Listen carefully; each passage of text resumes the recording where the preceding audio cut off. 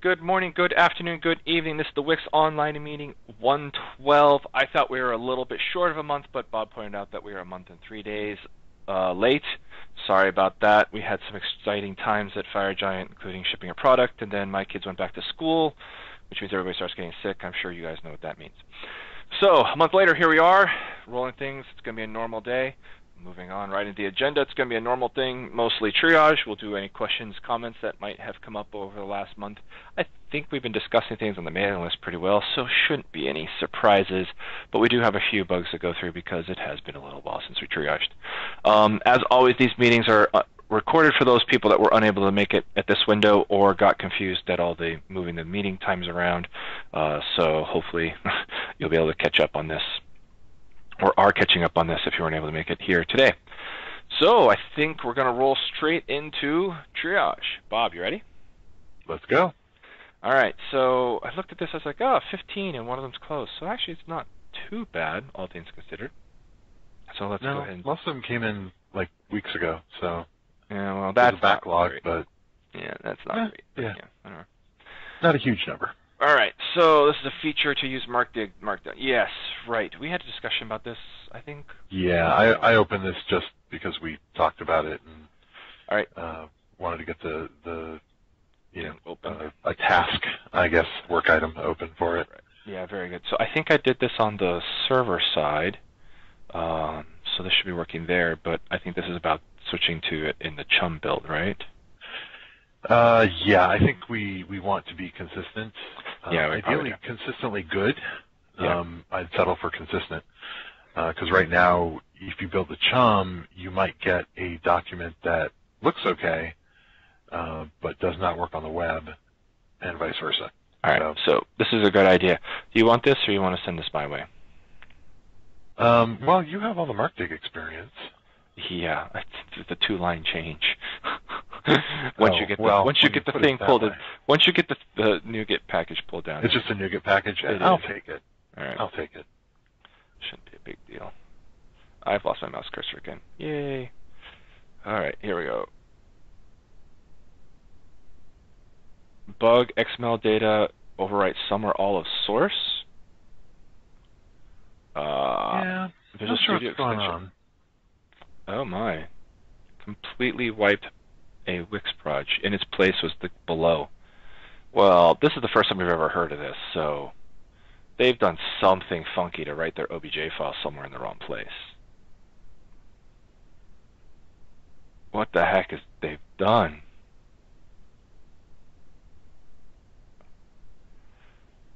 Is that 14? That's not Visual Studio. Is that Dev 14. 2015. 2015. All right. I know the Dev 14, right? 2015. Oh. All right. The Visual Studio extension. Get random lines or lines that wipes out part of an XML file. We've never had this, but that does look. It's WiXObj. That's a WiXObj being, or part of a WiXObj? Or maybe a PDB. Could be either. Could be a PDB. Right over the original source files. That's bad. Notice the issue when opening a project and the WiX project is not valid because it was overwritten. Okay.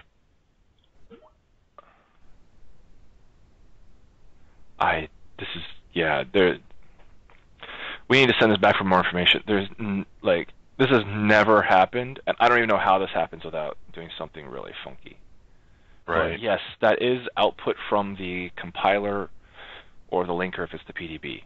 So, I mean, we could tell him that and then tell him he needs to figure out, do some investigation into what's writing this. This looks like the component table. No, this is the file table, so we should be able to tell, I think, well, there's 512. That's the attributes. This is probably from the compiler, because I think it's missing the version information. I don't have my mouse cursor, but if this is the file, it says it's the file table, which you can see right at the top of the screen there. And then when you look at the top of the screen here, you see there's a couple blank fields down a little bit, which means the version and size has not been written. So this is probably the compiler. This is an OBJ file being written to the wrong place. Do not know what he did to do that. let's see, set intermediate path or things like that. So we need much more information about what customizations he made to his project file. But there's no way the default should be doing this. No. Never seen this behavior. So all right, so we'll send that back for more questions. Feature requests, support MSI transactions. Yeah, so we have some discussion going on in WiX Devs about this. We should open this in 4 because this is a big change, and we'll take it in 4 if we end up doing it. I do think we should. I think it would be a good thing to opt in to doing. Yes, has to be opt-in. Has to be opt-in. Yes, given all the kooky behaviors we've heard of it. So, cool. It's great to see you're doing that. Remove folders doesn't recurse but returns 1. util does this. Logged file, the code. Lots of information. All right, so we don't have any. So what? It's weird. I mean, I looked at the code. Unfortunately, there's not. Well, it's one of those. It doesn't log in cases that you might consider a failure, but that other people might reasonably not consider a failure. So, I think we should probably take this. I'm willing to take it at least to add logging to try to figure out what's going on. The logging here is not enough to diagnose what's going wrong. You can't intuit the code paths from the logging that we have. So I would add logging so that we can visualize the code paths from that. Is this a WiX 4 thing, or are you willing to do the WiX 3.11 add logging to make this more usable? At least the logging I will add in. I'm willing to take in 3. All right. Okay. It's a bug. You said a whole lot of you, so I think I'm okay. If apparently. You oh, we lost Sean. All right, now we're going to give every bug out from here on out to Sean. Excellent. All right. Uninstall command should not throw candle 1136. If you admit those with protocol that complains. Oh! Interesting. We actually have something checking for the NetFX protocol. Okay. Yeah. Yeah, I agree. This is kind of, we've come around to the world of, we probably should not be repairing or uninstalling the .NET framework. We just shouldn't list it, shouldn't be doing it. It's in other people's bundles. It gets its own ARP entry, let it go do that. And apparently we're trying to prevent people from doing that. So, cool. Yeah, I guess we need to go loosen that up. Are we doing this in 4? Because we're not managing the behavior in 3? Yeah. I don't want to look around. Cool. Let's do that. Using variable in WiX registry search for Win64. Oh, this is an IntelliSense thing? Is that what it's upset about? Yes. Yes, no type union. Cool. All right. Yeah. This is a straightforward change. 4? Yeah. Put it in 4. Call it good. Should do that. Running a bundle with layout quiet when a reboot is pending causes an unprompted reboot. Really? Well, layout's an action. Yeah. Oh, come on, people. Read and delete the others. Delete the others. At least there's data in here, which is... Oh, he filled out both sections twice? Okay. Whatever. It's not unreasonable. It seems like a bug, but it's actually, it's by design. In quiet. And how did the machine get into a restart? You have to get the bundle into a restart state somehow?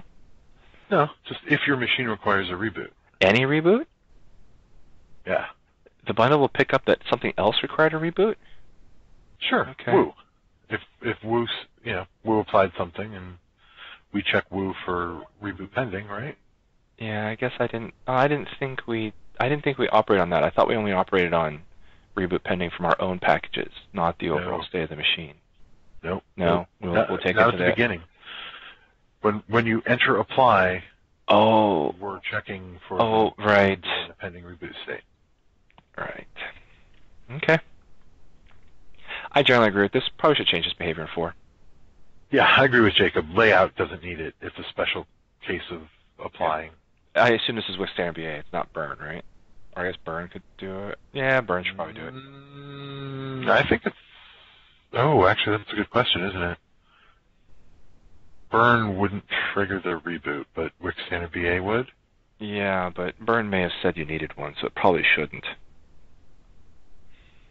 I don't think the engine should say, hey, you need a reboot during layout action. It just should never do that. Yeah, okay. And then the BA could still say, hey, I'm choosing to do a reboot after quiet because users hit the restart button in my UI. I don't know, but burn would be like, all right, fine. I didn't need one, but you said you needed one. We're restarting. So that's probably the way it should go. All right, cool. Engine should be taught a little bit more. Customize prereq BA reboot prompt message, dialog text. Yeah, we don't really. This is the one where we get the error. Yeah, we get the system text for a known error, and then prompt for OK or cancel. Yeah, all right, cool. Let's toss it in the suspend in 4.0, and if someone wants to do it in 4.0, they can go about trying to figure out a good way of doing all the localization and all that.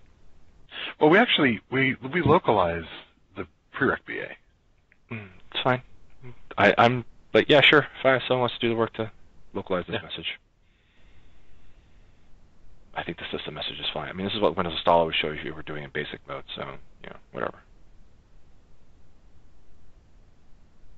And it actually wants to change the OK button, so they want to use a custom dialog.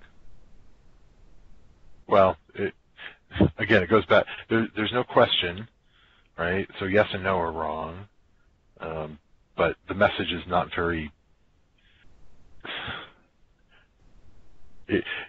There's nothing that says, click OK to reboot, or do you want to reboot, yes, no.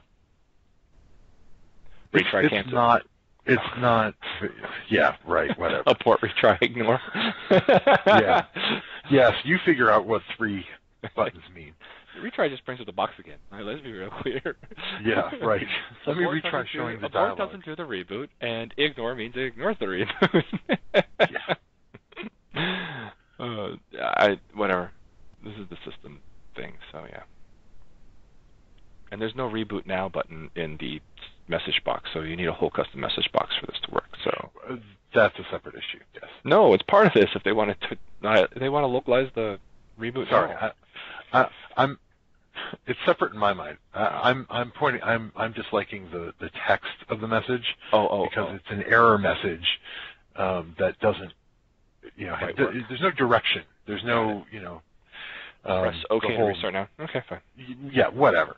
I'm fine if it's still a standard message box. Yeah. It goes in 4, and if you're saying you don't want to resolve as math, then fine. We can put it in 4 and 4x, I guess.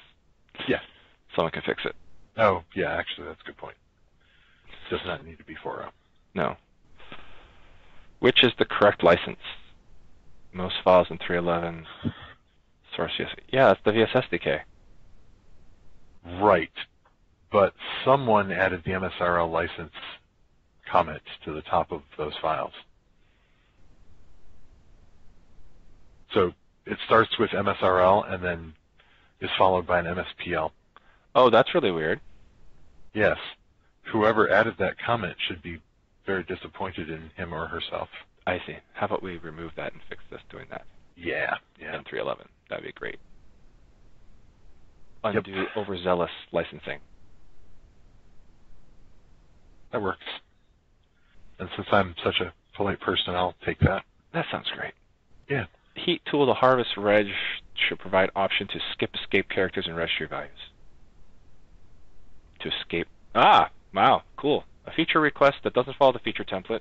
Again, you know what? We're just going to start closing bugs that do not. We added the template for a reason. People should follow it. Yeah, we're going to start closing bugs that said, fix your template, edit the bug, and then we'll come back to this. So, all right. Anyway, yeah, fine. We can do this in 4. Someone can do heat, so 4x. They want to add more functionality to heat, they can do that. Although if you have a reg file, why is it suddenly custom? I don't care. Just Okay. if someone wants to do it, they can deal with rich files. 3x documentation is missing a diagram. This, I'm sure, is a difference between where this diagram lives on the, in the images. Yeah, it's in the wrong place for the site. All right, so we need to move this file around a little bit to get in the right place. It's probably some relative path that's in a different place in the chum than it is on the web, and so we just have to get it in the right place in the web. Although someone's saying it's... Oh. What? That's some backup thing. They went and found someone created a copy of it, or it's in a Wayback Machine or something. Well, sorry, I'm wondering, because it contains errors, are they trying to say that the ping is damaged? Oh, maybe. But it's not, I thought it was there because it wasn't there at all, but maybe it is damaged. It got messed up in a Git conversion somewhere and we haven't noticed. Right. I don't know. I think that's what they're saying. All right. Because I get the same message. All right, cool. Well, that's even easier. We just have to fix the image. Great. Yeah. Why don't you give this to me? I have a couple things I'm going to do on the website soon. I'm finally getting around to that now that I've got all my other stuff under control. First Okay. I got tiny site all fixed up, so whatever. Anyway, so I will do a few things on web soon. WebRoot finds this license, so someone is having some false checks on our 310. Right, because you ran this against another Defender. Yeah. All right.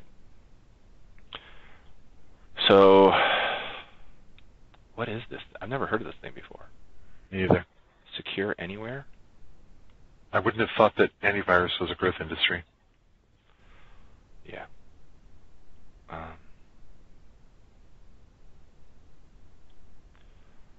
Fine. So, I don't know what we do with this.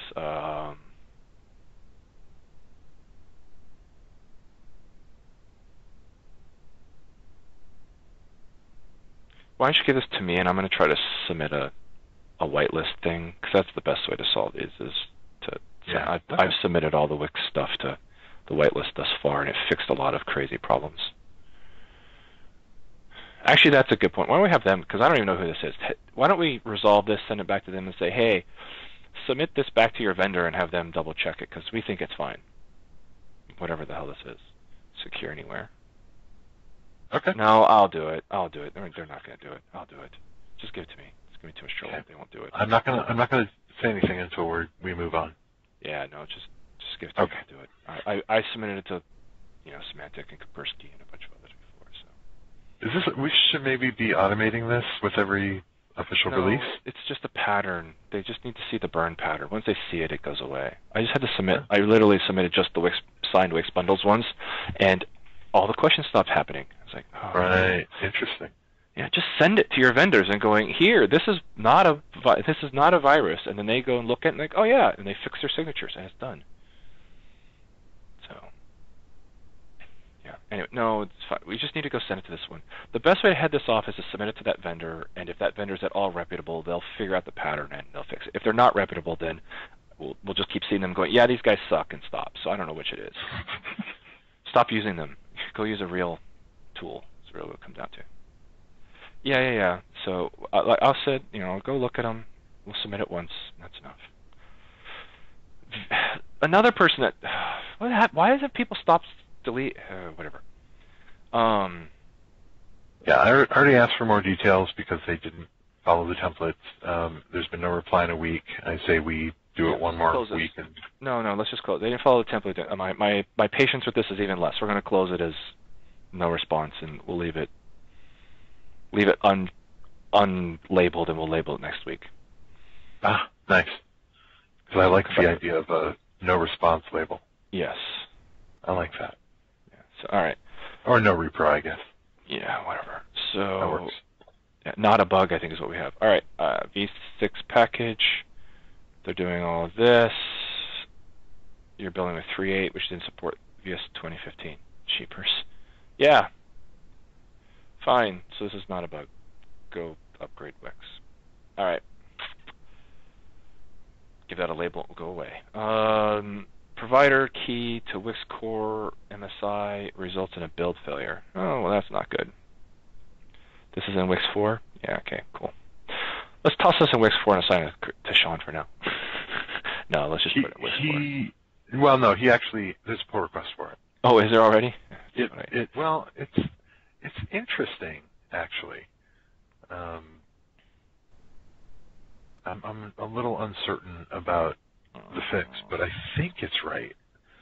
It's one of those, it doesn't look like it could possibly work, but... All right, well, fine. Let's give it to him and toss it in 4. Yep. And, what was that, extensions? Last one, ThemeMule should support tooltips. I generally agree with that. Oh, Bob, yes. Like, we were discussing this not too long. Yeah, okay, yeah. Oh, yeah, we should do this. Probably a 4 thing, though, right? It is definitely a 4 thing. All of our changes in 4. I think this would be a great thing to do in themes. Are you going to take it in 4? I am taking it in 4.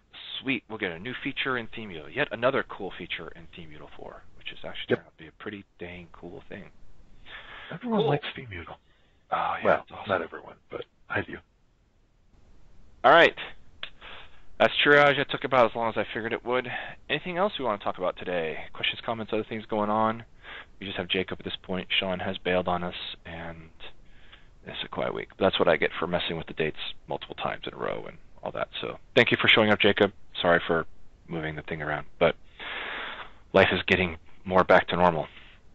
School schedules getting sorted out. People on the edges of being sick. Fire giants shipped. Now it's back to normal crazy instead of crazy crazy. Normal crazy. Oh, yeah. Yeah, that's pretty what's that. All right, cool. Still under a 30-minute meeting after a month. That's not bad. I still want to do these every 2 weeks, not every month. Every month feels like too long. Good call.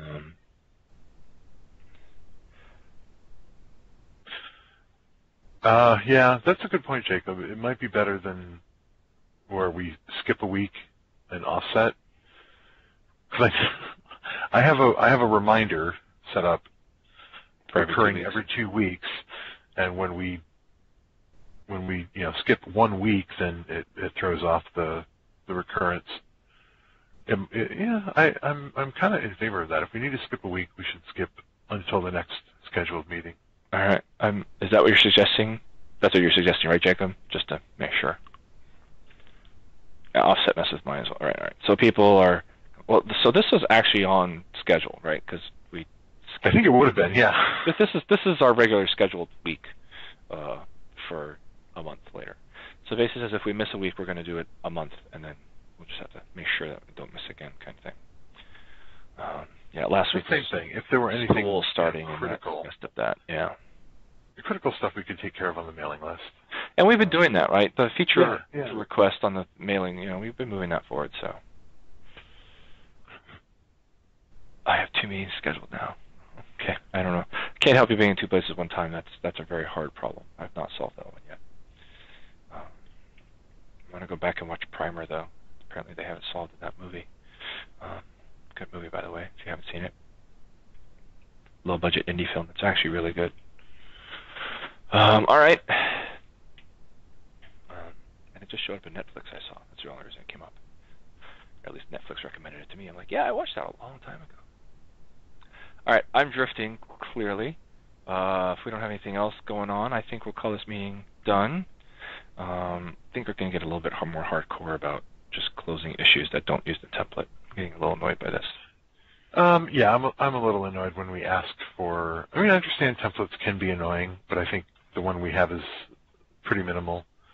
And it asks for important information. People who delete the template and then don't include things like version numbers. Yeah, sorry. I don't have a lot of sympathy for that. Yeah. All right. Well, you guys have a wonderful 2 weeks. Until next time, we'll see you around the mailing lists. Oh, Jacob's still typing. Say something important, Jacob, or don't, because then we can all go home. Any soundbite on the new FireGiant extension? So the new FireGiant extension is a product that we just put together to wrap up a number of things that we've been working on over the last couple of years, kind of thing. And the big, feature that we got to that finally said, there's enough functionality in here to release it, is the AppX extension, which is functionality that we've added to create AppX packages from your source code authoring. The idea being that maybe you want to get in the Microsoft Store on Windows 10. You have an application that you've been installing on, Windows 7, Windows Vista, maybe Windows XP forever. And so you're like, cool, I want to get it in the store. They have a way of doing that with a desktop bridge, but you also want to ship for Windows 7 because you still have lots of customers there. You can get this extension from FireGiant, and with a line of code that adds a couple pieces of information that AppX packages need that MSI packages do not. And poof, the extension will now, for every build an MSI, also build an AppX package that you can then ship up to the store. It's the whole integrated system. We've also introduced something that we were working on for a long time that is a better harvesting, what we believe is a better way of doing harvesting. It's a completely different approach than what heat takes it. And so we've released that as part of this. Those two are the big features that come out of it.